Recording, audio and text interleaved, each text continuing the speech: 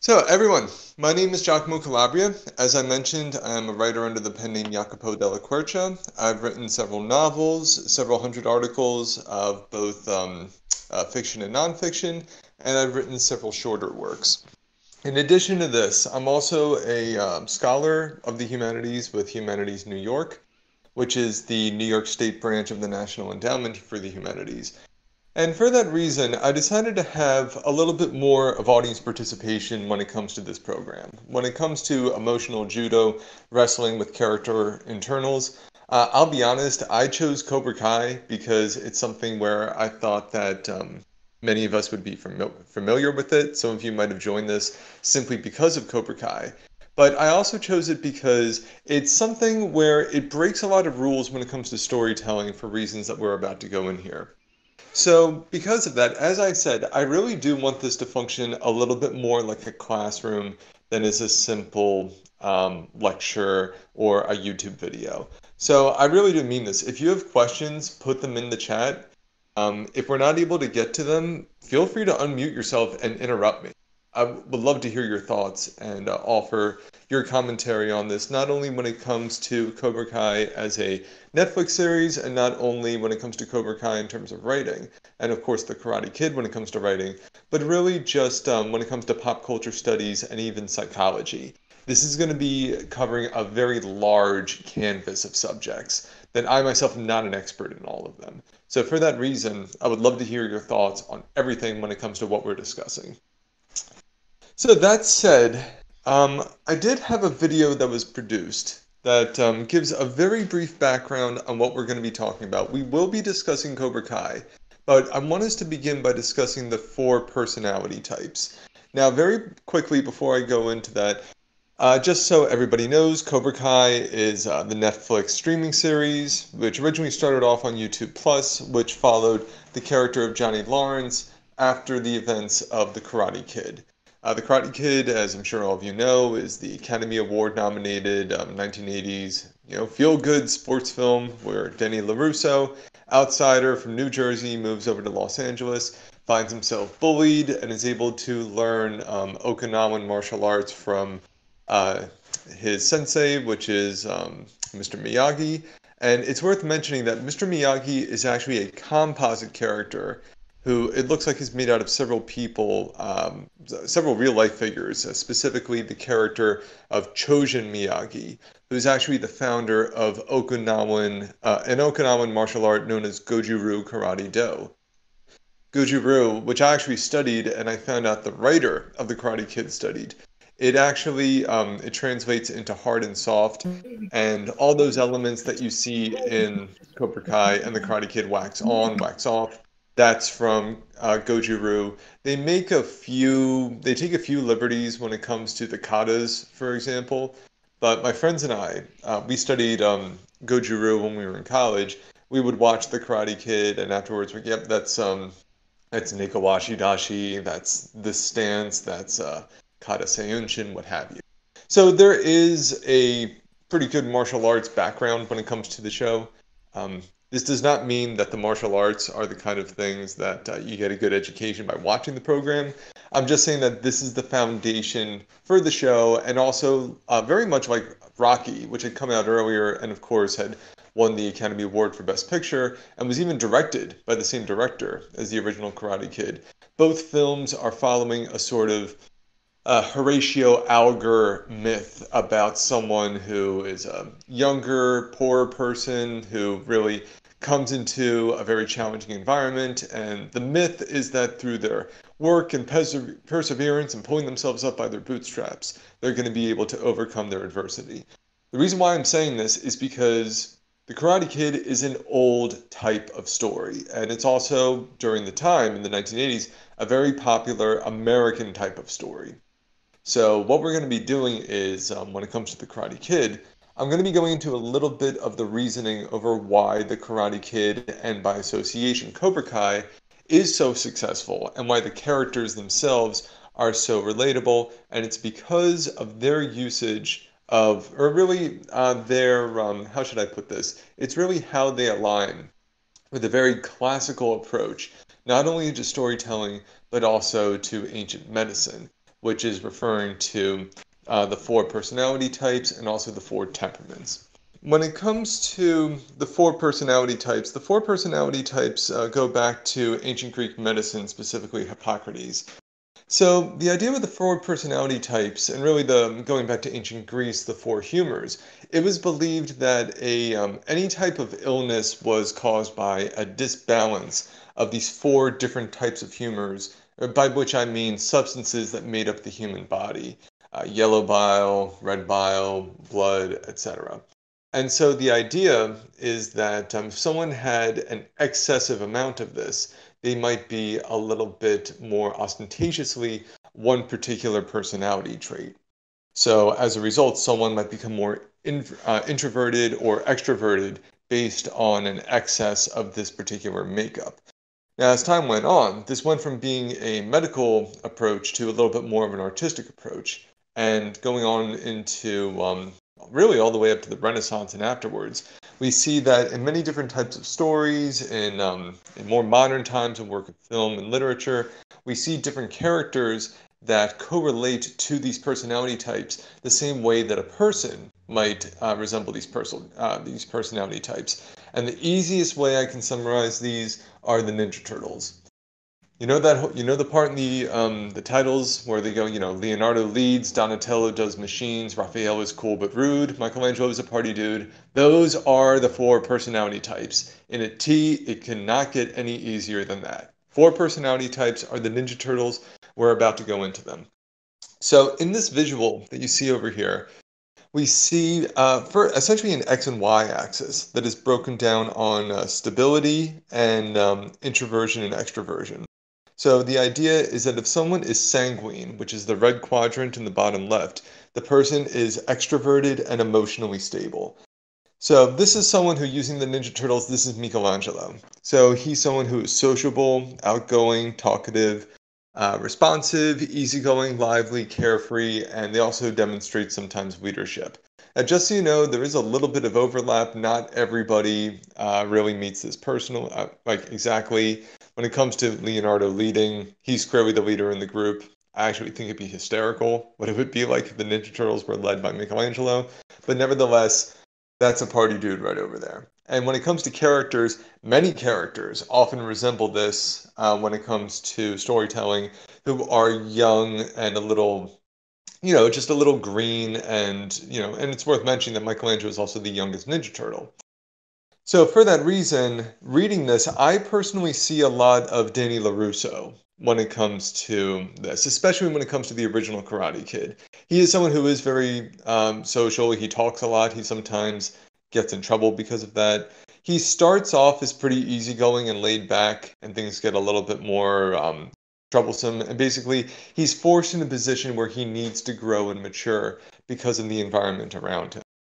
And when we look at going around the quadrant to choleric, which is the yellow quadrant, this is Raphael from the Ninja Turtles. This is someone who's touchy, restless, aggressive, excitable, changeable, impulsive, optimistic, and active. And for me, in my assessment of the Karate Kid, this is Johnny Lawrence, who it's worth mentioning that when it comes to those who are extroverted and also emotionally unstable, we see many villains who have this personality, but at the same time, we also see many teenagers who have this personality in literature. This is someone who is essentially growing up very quickly and is sort of asserting themselves. When it comes to character internals, which is the source of our conversation, this is where we might see almost like some kind of a dynamo inside the person is like motivating them to go forward, just driving them like a piston. We don't know what it is. Is it hormones? Is it trouble at home? Is it just, a desire to be taller, be stronger, what have you? There's many different factors that go on to this. And speaking as a writer, choleric characters are usually the most fun to write. Like, in my personal opinion, like this is Han Solo.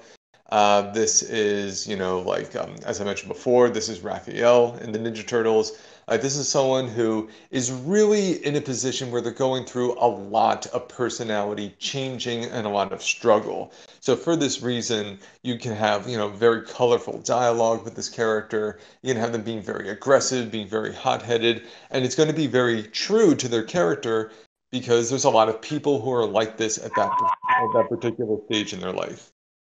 So moving on to the top left quadrant, we have the melancholic. This is Donatello. These characters are usually more isolated. They're sometimes inventors. They sometimes demonstrate incredible skill when it comes to that. These are people who are emotionally unstable emotionally unstable and introverted. So they are moody, they are anxious, they are rigid, they are sober, pessimistic, reserved, unsociable, quiet. Now, when it comes to Kobra Kai, I personally see that I see a little bit of Kreese when it comes to this figure, and a little bit less so when it comes to the Karate Kid film, because it's worth mentioning that Kreese, he's probably best as a character when he's just standing in the background and watching and brooding. He is someone who, despite the fact that he's incredibly violent, in the beginning of the Karate Kid Part 2, he tries to kill Johnny Lawrence, which is one of the most traumatic moments in Johnny Lawrence's development, not simply as a character, but as a person. That he is someone who, in my opinion, when it comes to really just the mechanics of the storytelling, he does have leadership quality, he does have aggressive qualities as well. But for the sake of this conversation, he is someone as a character who is most commonly used as being a looming adult figure in the background who is usually watching and quietly manipulating things. And the last one, the phlegmatic, this is your Mr. Miyagi. This is someone who is usually a very old person in storytelling, in some cases literally near death. And this is someone who is passive, careful, thoughtful, peaceful, controlled, reliable, even-tempered, and calm. And also going back to the Ninja Turtles, this is your Leonardo. So this is your old reliable, someone who is, you always know what they're going to be saying, even if you don't know the words, they're always going to be there to help you if you need them. And these are just very common times leaders or parental figures or guardians in storytelling. So having all this on here, and I've actually done this with my own writing. Sometimes, if you're writing a story, an easy way of keeping track of your characters is by just downloading this image or having it open on a tab and revisiting it now and then. This is a very handy way of making sure that your characters are consistent going through. But this is what's very interesting about what Kobra Kai does when it comes to its characters. Unless, like, the Karate Kid does touch upon this, but the Karate Kid doesn't go into it as good as Kobra Kai does. What Kobra Kai does that I find particularly interesting, and I believe is one of the main reasons why the show is so successful, is because it gets these characters, it gets these personality types, and it shows them changing. And not only does it show them changing, it shows these character types changing with struggle. There's consequences, there's birthing pains that go with it.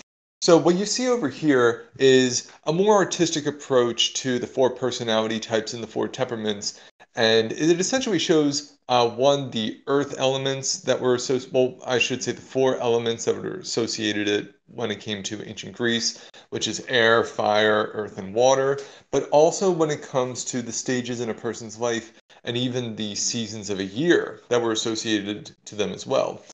When it comes to spring, when it comes to childhood, these are the individuals, as we were saying before, who are sanguine, who are a little bit more childish. Your Luke Skywalker, your Michelangelo. Unsurprisingly, they represent springtime and childhood, and essentially, an air of happiness and openness and amorphousness. They're in a position where they are very changeable. And the reason why is because they're sharing the world with so many more established characters as well who are influencing them. When it comes to yellow bile, which you can see over here on the left, that's summertime, that's manhood. The element that's associated with it, the classical element, is fire. This is the reason why we see so many of these characters literally giving fiery speeches, why we see them being so angry or aggressive. They are essentially young adults who are entering adolescence or who are, coming into this new body and they're showing their strength, all these kind of things. These are the internal motivations that these characters have. The idea is that they are this way because there's something in their composition, literally in their physical corporeal body, which is motivating them to be doing these personality traits, these conflicts, what have you, whether they even know them or not. Then continuing on here, when you come to the earth element, these are the melancholic. These are people who typically are more at an advanced stage of age. They're slowing down a little bit. They might become more introverted. They might become inventors. They might become scholars, what have you. And lastly, when it comes to the phlegmatic, shown over here with the element of water, these are people who are usually very old or even near death. So these are, your incredibly old, wise people. This is your Master Yoda. To some sense, this is like your ghost of Obi-Wan Kenobi. And also, this is your Mr. Miyagi, who's the oldest person in there.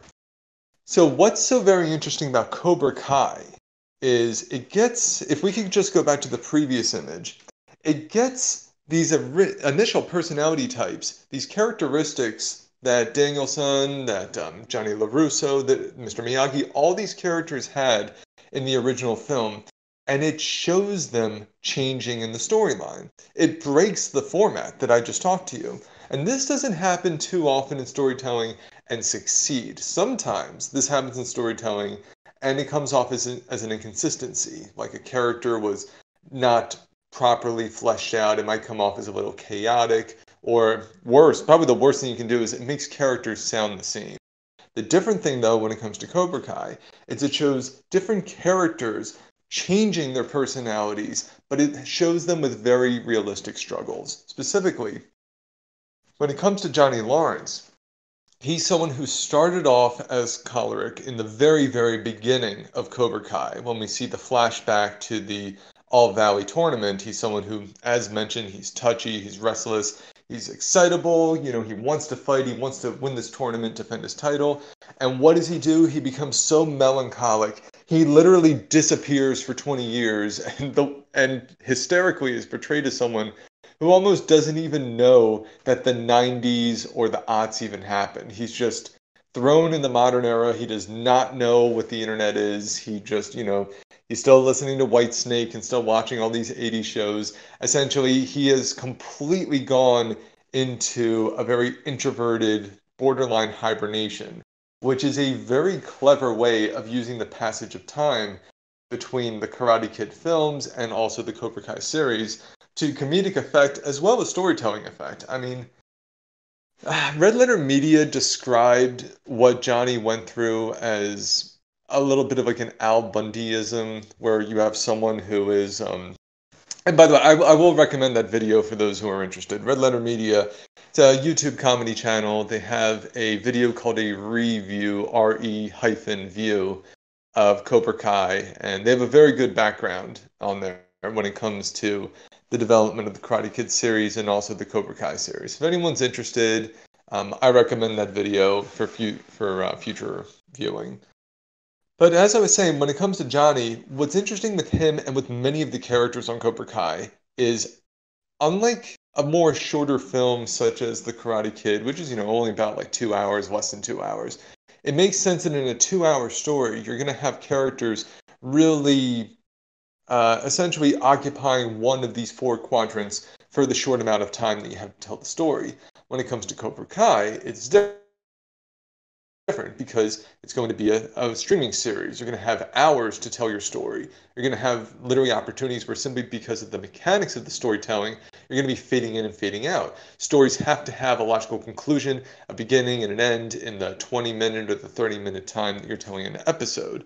So for this reason, Cobra Kai, unlike the Karate Kid films, allows for much more character development and also character transformation. And what makes for good storytelling is we see these transformations not happening easily. If you can picture it, each of these quadrants is almost like it's the person's character, it's their home, it's everything about them. And for you to take them physically from one to another, they're going to resist it. They're going to say, no, this isn't like me. I'm not this kind of person. I'm not a teacher. I'm not a leader. I'm none of those things. They're going to be fighting and kicking and screaming. And thus, you're going to be seeing characters who are behaving almost like chemicals in a chemical experiment, or a chemistry experiment, by which I mean, if you're treating characters so consistently, whenever you mix them together in a scene or in a story, what have you, they're going to be behaving in a way that is volatile because this is how they're supposed to react. If you put a choleric person in the same situation as a melancholic person, the person who's the teenager, the aggressor, the person, who's the hothead, the Johnny Lawrence, they're naturally going to be aggressive because that's what they do. They're constantly asserting their authority. They're trying to, say that they're the strongest kid in the playground, they're the best person in the dojo, and then if you're essentially putting them in contact with an actual adult or an actual master, it's going to make sense that they are going to be coming into conflict because they're usually used to pushing around the smaller and the weaker and the more sanguine characters than the more melancholic characters. But as I said, Kobra Kai starts off with Johnny in a flashback where we see him as a younger person who is more choleric, more aggressive, more, as I said, more adolescent. And then we see him in a completely melancholic depression.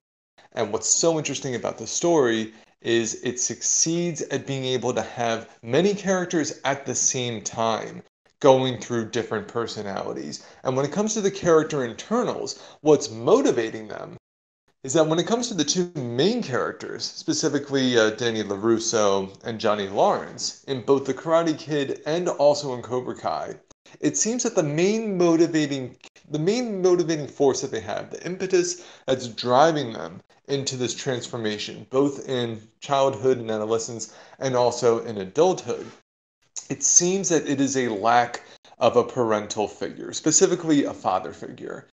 In both cases, we're seeing characters who have lost their fathers. And when it comes to Johnny, it's never, someone correct me if I'm wrong, if I watched the series several times, it doesn't seem that we're outright told what happened to Johnny's father. If I have this incorrect, drop it in the chat, let me know otherwise. I watched it several times specifically looking for this. It looks like his father is, for lack of better terms, not in the picture. And for that reason, he has a terrible relationship with his stepfather that eventually motivates him into joining the Kobra Kai dojo and thus looking upon Sensei Kreese as a father-like figure. This actually goes in line with what Sensei Miyagi says in the original Karate Kid, that there are no bad students, there are simply bad teachers. Johnny Lawrence is an excellent student when he's young. It's just he is studying a teacher who is unfortunately warping his students and giving them very dangerous advice. When it comes to Danny LaRusso, he similarly has lost his father. It's made more clear in Danny's storyline in The Karate Kid that his father is dead. So it's not going to be like maybe in season 4 we might actually see Johnny Lawrence's father. Full disclosure, I would love it if Johnny Lawrence's father turned out to be played by Ed O'Neill. Just a little Al Bundy showing up, he's actually his father. That's what I would do if I was writing this. That said, moving along, when it comes to the motivating force and the character internal struggle that Danny is going for, he's in a position where he needs to find someone not only to, say, physically protect him, he needs someone to teach him how to be able to protect himself. And that's where Mr. Miyagi comes in, playing the very classical role of a teacher, a mentor, a father figure, an Obi-Wan, a Yoda, what have you. So what's so interesting is in Kobra Kai, we're shown that despite the fact that they enjoyed, when it comes to Danny, despite the fact that he enjoyed successes in his youth, when it came to his karate tournaments, when it came to his real coming of age in Okinawa, when it comes to all of this, we see that they were actually temporary victories because in adulthood, just as Johnny is still struggling with his failures from his youth, and in a way also fighting with his successes in his youth, having been someone who had won the tournament before, having been someone who viewed himself as, on top of the world from his perspective, then crashing down, Daniel is also forced into a position where he realizes that his victories were short-term. The difference is Danny, is in a position where he wants to become the father figure that he had through Sensei Miyagi, but he believes he is not able to. Whereas when it comes to Johnny Lawrence, it's the exact opposite. He's someone who, through Miguel, was essentially occupying the same role as Denny LaRusso in his youth. We have Miguel wanting Johnny to be his teacher, and Johnny's rejecting, saying, I don't have the money, I don't know what I'm doing yet, you're wasting your time, it's not going to be able to help you, etc. Thus, we see two characters simultaneously trying to face the same struggle, only with different motivating reasons behind them because they're suffering from different wounds from their childhood, which works incredibly well in not only a martial arts movie, but in one that is based on an Okinawan martial art that literally translates into hard and soft. The whole idea in Goju-Ryu, which, as I said, is the basis for what they call Miyagi-Do in Kobra Kai, the idea of Goju-Ryu is hard and soft, basically being very relaxed when you're moving and then being very hard and intense when you're delivering a punch. If I'm not mistaken, when I studied it, I was told that this was somewhat derived from the yin-yang, but at the very least, this whole idea of being hard and soft is different from Cobra Kai, which is always strike hard, strike often, no mercy. Thus, we see the two of them in a very, very simple, and I'm being honest, in a very essentially stereotypical storytelling, occupying yins and yangs, good and evil, etc.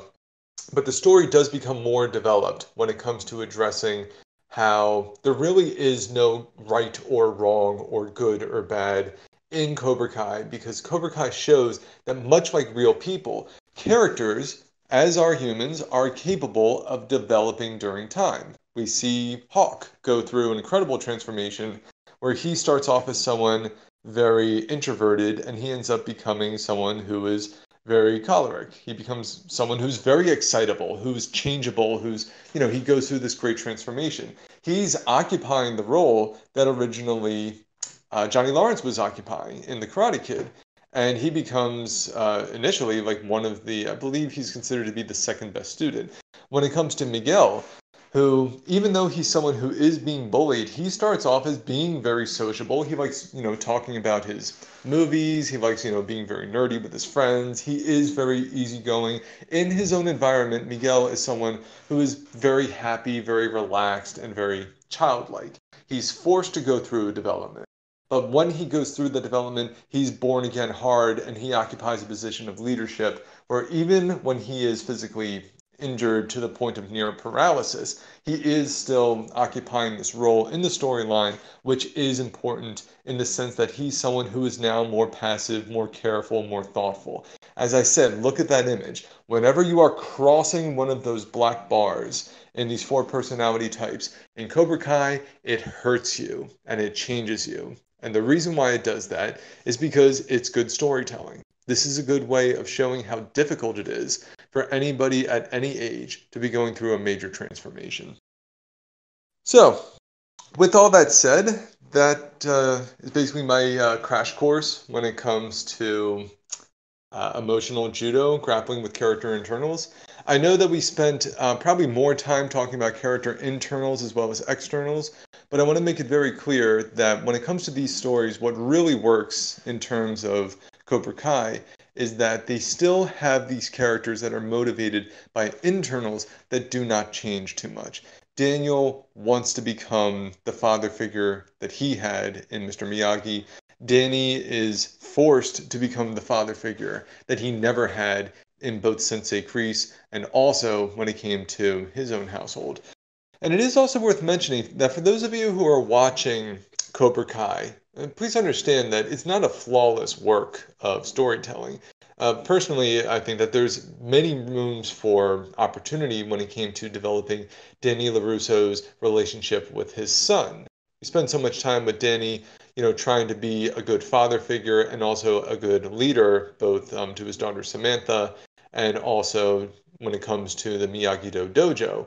But personally, when it comes to his son, who's barely treated as a character in the story, it almost makes sense that if we're approaching this like a scientific experiment, we should expect Danny's son to be going to someone who is not Danny as he gets older for protection, for revenge, for a parental figure, etc. Thus, using these personality types, we can sort of predict where the storyline will be going. It would make sense if Danny LaRusso's son ends up joining Kobra Kai in season 4. It would make sense if someone like Hawk ends up becoming much more phlegmatic or much more internal because he just went through radical transformations, and unlike other characters, he reverted back to the way he was and is now in a position where, possibly to atone for his past mistakes, he's going to become more reserved and more peaceful. We're going to be seeing, and of course, when it comes to characters that are more secondary characters, in many cases they don't change. Moon is totally phlegmatic in this story. She's essentially a hippie. She's careful, she's peaceful, she's trying to make peace. She is in a position of leadership, trying to get people together, hosting parties, etc. So what I'm saying is, in all of these different aspects when it comes to storytelling, these 4 personality types are very good bedrocks when it comes to developing who characters are. And Cobra Kai is one of the few examples that exists in mainstream media where we see all these different types of personalities rapidly changing and the story getting away with it. It is difficult to have your characters change so profoundly. But when you're able to pull it off, it's quite a storytelling experience and one that we can all learn from as storytellers. So, with that said, does anybody have any questions or comments or really observations? I want to hear your own thoughts. Does anybody have anything they would like to share when it comes to everything we discussed or with Cobra Kai in general? So moving across black lines, you're talking about the first image. What about moving from water to cold? Excellent. Thank you so much. If we go to that other image, if we could, the one with the blue background.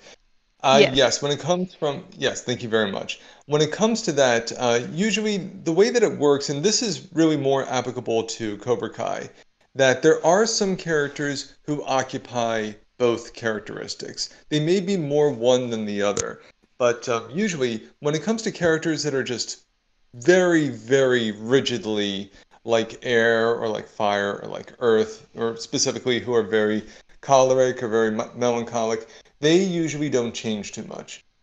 A character like Donatello in the Ninja Turtles, he's always going to be inventing because that's what he does. He's an inventor. Someone like Doc Brown, who occupies that same position, we can't picture Doc Brown unless he has the crazy hair and the time machine and making those inventions. It's so much a part of his character that it becomes destructively out of character for them to be changing who they are. However, there are characters who, either through our development of them or in how they actually are, that they don't rigidly occupy one specific area. So as a result, when it comes to them going over to wet or going cold, it makes sense for a character to be able to slowly transition in terms of personal development or even in terms of regression one way or another. Or furthermore, they may even get along with someone who is of a different element that's closer to them. Part of the reason why Luke Skywalker is very close to Yoda and Obi-Wan Kenobi, whereas Luke initially is somewhat repellent when it comes to Han Solo. So for this reason, we're able to see that those who do sort of straddle the line, it makes sense that they could go one way or another, and sometimes they'll actually be going through a major struggle over what are they going to do. Is Luke Skywalker going to remain in childhood forever? Is he just going to become a farmer and never leave? Or is he going to be, joining the space pirates and, going off the planet, doing the kind of things that all these people want to do? Luke Skywalker is in a position where he wants to allow himself to change. It's just, as we learn in The Empire Strikes Back, that is quite dangerous. When someone like Luke Skywalker becomes aggressive and impulsive, it could destroy the entire galaxy because he can end up becoming a Sith superweapon. So, as I said, and this is very common in Cobra Kai, we do see some characters who truly do not belong in one of the quadrants and who temporarily do ride that line when it comes to a different personality type. The thing that doesn't change, though, with Cobra Kai, that going back to the main subject of the story works so well, are their character motivations. In many cases, Johnny Lawrence, Danny LaRusso, they're hitting brick walls, essentially. They're trying to do things in a very rigid way, and it's not succeeding. So for that reason, they are allowing themselves to be changed, which works very well because both of them share elements when it comes to a choleric characteristic, which is they're in a position where they are allowing themselves to be changed. Someone like Mr. Miyagi is never going to change. Someone like Kreese might change, but it may be a farce or maybe something doomed from the beginning. And also, characters like Daniel's mother are never going to change. She's essentially the same character she was in the original Karate Kid, and it's great seeing her again in the storyline. She's still standing by her son, keeping family together, still completely unflinching when it comes to her love for her son. There's nothing wrong with the character being somewhat one-dimensional when it comes to that because in the real world, there are people who are changing and there are people who are consistent. So I hope I was able to help with that question. Do we have any others? Yes. What did you think about the foreshadowing of Hawk's transformation at the end of season 3? Did you feel that was earned or established leading into the fight? Okay, so speaking personally, to answer your question, when it came to the foreshadowing, seeing that coming, I did see that coming more so because, in my opinion, Cobra Kai, about halfway into season 2, started falling into one of the pitfalls that many of my favorite television programs are, in that it became a show. And when I say it became a show, what I mean is the show has to go on. And it's going to continue indefinitely until it's no longer profitable. And this is one of the criticisms I personally have had when it came to Stranger Things. So, and again, I'm not discounting anybody who is a huge fan of any of these shows, who are fans of Stranger Things or Downtown Abbey or anything, or Downton Abbey, I should say, or any of these series or Game of Thrones. It's just the reality is when it comes to telling a story where you don't know how it's going to be ending, one of the main motivating factors is going to be having the show continue. And as I said, one of the great strengths of Cobra Kai is that they have characters going through transformations. And when it comes to conflict the incredible conflict that I personally identified very much with when it came to Hawk, how he's someone who changes his hair more than once. It's in his character to continue to change. So even going back to that initial foreshadowing, we should expect him to continue his evolution, especially in a position at the end of season 2 where there's a leadership vacuum, when there's a lack of Miguel. So I personally was not too surprised when it came to that. He, in my opinion, uh, would have been expected to change. What I'm curious about is what is his last change going to be? Because, in my opinion, looking at these different personality types and also looking at the more supportive role as a supporting character that Hawk demonstrates, despite the fact that Hawk is one of the most physically violent characters in the show, I personally, based on how these characters are designed, we should expect him to be a little bit more peaceful and conciliatory, possibly frightened about martial arts going into the later seasons. Because he's in a position where he did almost an about face. He almost didn't cross a line. He essentially dove across that chart, which is usually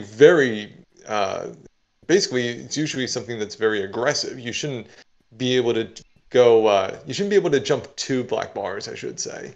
So he's someone who, in my opinion, looking at this as a storyteller, I'd probably say that out of all the characters in Cobra Kai, I would say Hawk is most likely to die. And the reason I say that is because, as I said before, choleric characters are fan favorites. They're ones who are usually the most fun to watch or they're very fun to write. I mean, when it comes to Hawk, I mean, he's borderline campy. I mean, his tattoo makes a sound effect. That's hysterical. I love that. I was, alongside everyone. I loved seeing that every time he showed his tattoo and you heard that hawk screeching. If you're going through a story where these characters are growing up and they're becoming adults, eventually, in the real world, adults are going to die at some point, some of them before their time. So that's my personal take on it. His evolution is expected. We should not expect it to end because he, unlike other characters, changes quite a lot in the story. The question is, what is his final form going to be? All right. And for next question, what about the characters who are pretty cold? Which area do they belong to? Referring to the photo with the elements. Yes. So, Going back to the elements, now when it comes to someone who is very cold, and by which cold we mean, say, emotionless, unflinching. Now the truth is, you can be that way, and you can occupy many different elements when it comes to personality types. Someone like Roger from Lord of the Flies, for example. And it's worth mentioning, Lord of the Flies, they also have characters that do a very good job occupying these different positions. Roger, you can sort of figure out by process of elimination, he is not sociable. He's someone who is not calm. He's not emotionally stable in any way. He's emotionally unstable. So boom, that forces him over to one half. Now, with that said, that means that he can either be very extroverted or very introverted. And when it comes to really, how do I put this? When it comes to characters who are essentially there to get punched, or who are essentially there to stir up the pot a little bit, they usually don't go through personality changes because, one, in the real world, there's people who don't go through those personality changes. And two, there's characters who further point in the story they are not supposed to go through changes.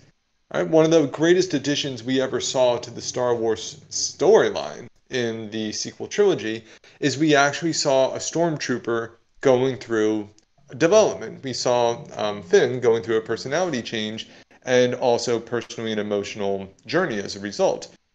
We don't know how many stormtroopers might have gone through that storyline for, but this is one that we are following, and as a result, a little bit like Kobra Kai, it's rewriting the script. It's turning not only a hero, it's turning not only a villain, but a previously defeated villain into someone who is sympathetic and even, the star of the show. So when it comes to those types of characters, as I said, it's very handy to simply have them occupying this one corner. In X-Men, Sentinels are almost always just going to be robotic. They're always going to be, they're always going to be melancholic. They're going to be emotionless, thoughtless, and unstoppable. That's how the foot soldiers are going to be. That's how so many expendable villains and storylines are. And as I said, there's really nothing wrong with that. Emperor Palpatine, who's one of my favorite characters in fiction, he's actually a very one-dimensional character. You know exactly what you're going to be getting with him. He's someone who is always going to be evil. He's always going to be brooding. He's always going to be somewhat flamboyant. Like, he'll start a thunderstorm in the background just for dramatic flair. But it works with his character because in this universe where all these people are being changed and manipulated, he's the one person who's not changing. And as a result, it makes him a different tier of villain. We constantly see storylines that have different types of villains, and which I'm actually a big fan of because in the real world, many villains double cross each other. Many people are betraying each other, taking advantage of someone's desires, or they're being blackmailed, what have you. And when it comes to having a character who is rigidly in one position, such as Moon, using her as an example from Cobra Kai, she's always going to be peaceful and very reliable, and she's always just going to be like this calm pond in this complicated ocean of adolescence. And it works pretty well because it's somewhat hysterical. After spending so much time watching these young people fighting each other in malls and over at school and over in karate tournaments, the idea of Moon somehow being unchanged by all this, which sometimes happens. I mean, you only have so many hours in the day and so much drama you can handle. The idea of her trying to very peacefully quiet everything and just say, come together, it's hysterical because, as I said, if we're treating this like a chemistry experiment, we know there's going to be an explosion, despite her trying to put a blanket on top of it.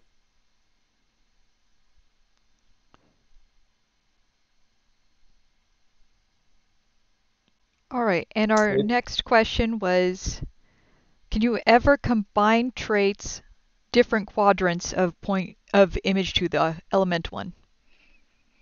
You can. I mean, there's no law that you have to have a character be exactly this way.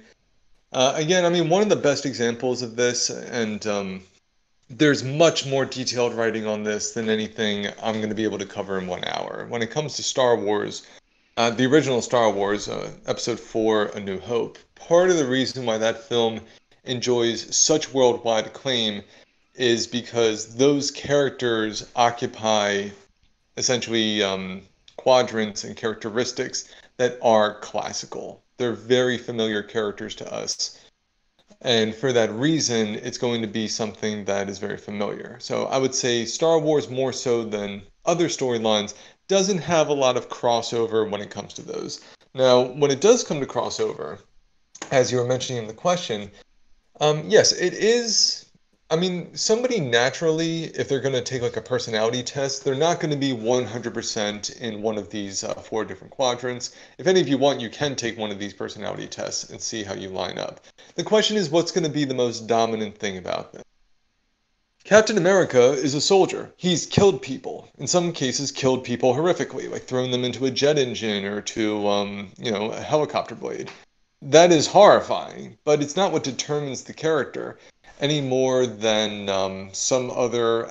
any more than Indiana Jones in Indiana Jones and the Last Crusade firing a bullet that goes through three people. Horrifically act of violence, but it's not what determines who he is. What determines who Indiana Jones is the fact that he is someone who is somewhat spiritually a skeptic. He's someone who is, someone who is emotional in a way, someone who is motivated possibly, well, not possibly, someone who is motivated by a lack of rapport that he had with his father. All these different things are what determine the character. It's not simply a checklist where you're like, all right, well, I've done this, I'm no longer melancholy anymore, or, I've my character has done this one thing. What it really comes down to are twofold. One, are these aberrations, in these times where they're jumping across a quadrant, is it in their character? Is it something that's fleeting? Those are the kind of things that we should be asking themselves when it comes to, is this simply an action that they're doing, or is it determining the character?